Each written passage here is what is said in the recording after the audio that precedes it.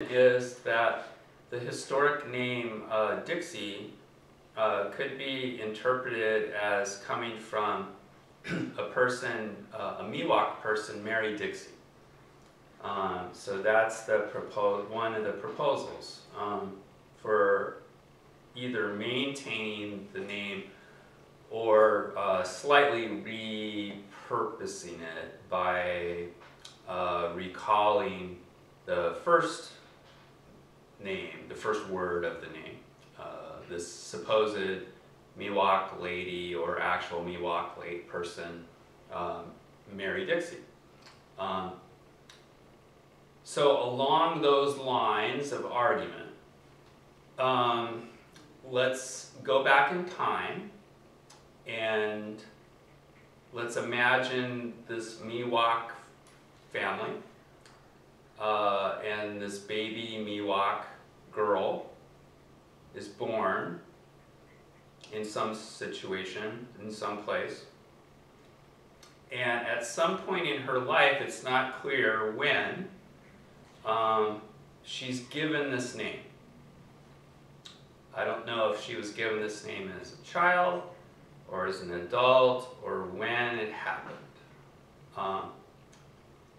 So let's look specifically at the name given to this supposed Miwok human person. The name consists of the words Mary and Dixie. So I think we have in the record an approximate time that this woman lived, and I'll reference that in the video. I don't have it in front of me. So whenever that was, she's applied, you know, these two words are applied to her. These two pretty much Christian Southern words. You know, the first one, Mary, the obvious reference is the mother of Jesus. That's the most obvious reference. There are other references. There are several references to Mary in the context of enlightenment and also in art history. You know, there are Marys that they typically are associated with beauty and grace, and you know, Mary. There's, you know, virginal behavior. There's more than one Mary out there, right? But the point is, neither word, neither the word Mary nor the word Dixie has anything to do with supposed Miwok culture. They aren't Miwok words. They're not Miwok. So, okay, this supposed or actual supposedly Miwok human has these two non-Miwok words applied to her, Mary and Dixie. The second word, Dixie, pretty much only has a connotation specific to the Southern Confederate States, mostly in the last 200 years related to the Civil War. That's pretty much the dominant reading to, I would say, 95% of humans on Earth. Dixie. That Dixie. There are other readings of Dixie, but you know, they are way lesser in significance. You know, the French term for 10, you know, it's whatever. There's other readings, but 95% of humans on planet Earth think that the word Dixie means the Southern Confederate States in the United States, mostly during the Civil War era, specific to the issue of whether or not we should maintain slavery as a peculiar institution. And some of the states were down for that, and other states said, no, the union's more important than maintaining your peculiar institution of enslaving people. Okay, so this supposed Miwok person has a name that means Virginal Mother Mary and slavery. So the proposal by the Maintain the Name folks is suggesting that this name is somehow so honorific and heroic and complimentary to a specific Miwok human that we should maintain it, and not just maintain it, we should hold it up to our children forever as this heroic name of honor that was glued to this mythical native person.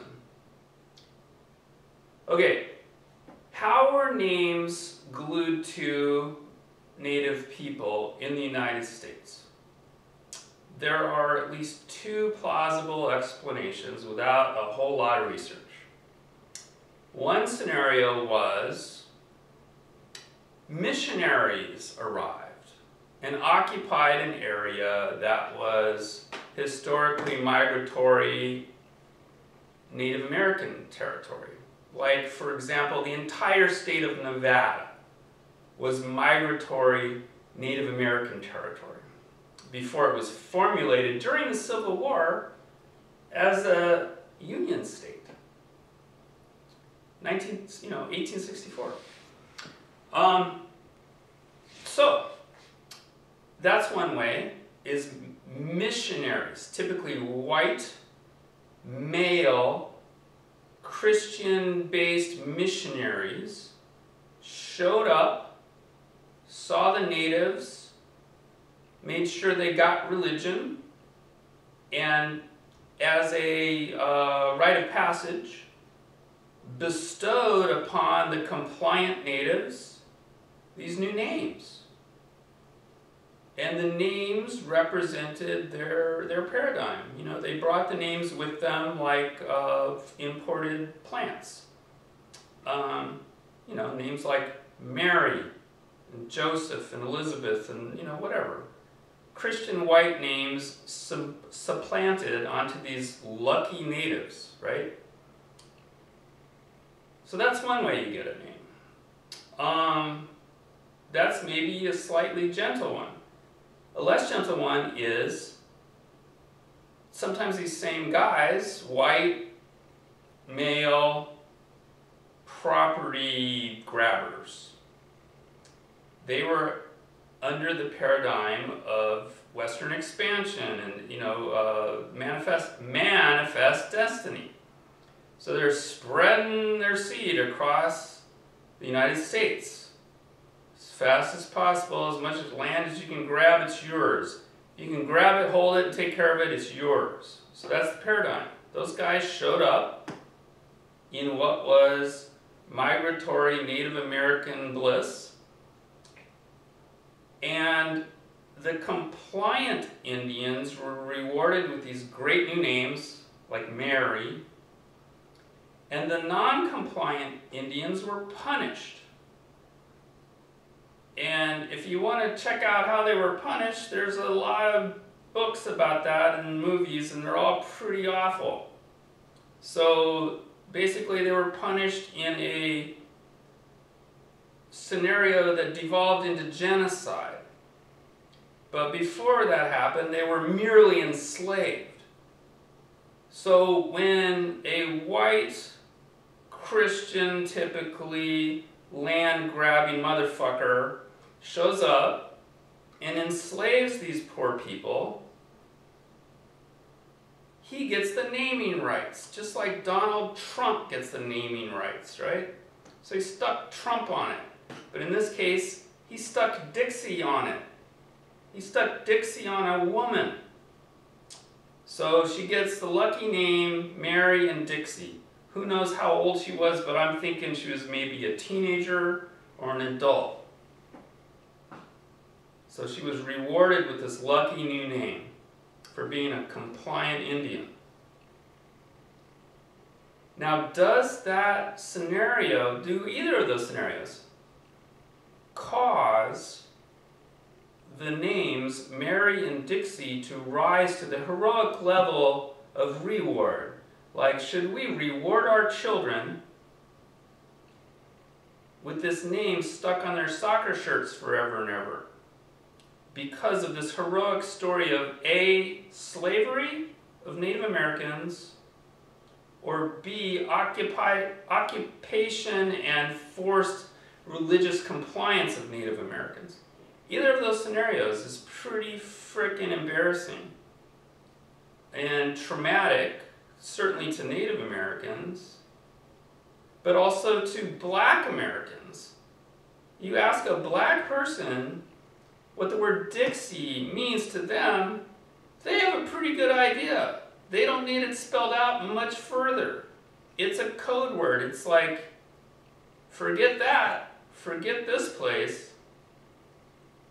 So the interesting aside to this is it appears to our limited research of the last several months with numerous academics that the real estate agents in industry, whatever you want to call it, the real estate people, they seem to have used this imported terminology from the Confederacy as a dog whistle. And that dog whistle is folded into the real estate marketing information to anyone who reads. And so you see that word Dixie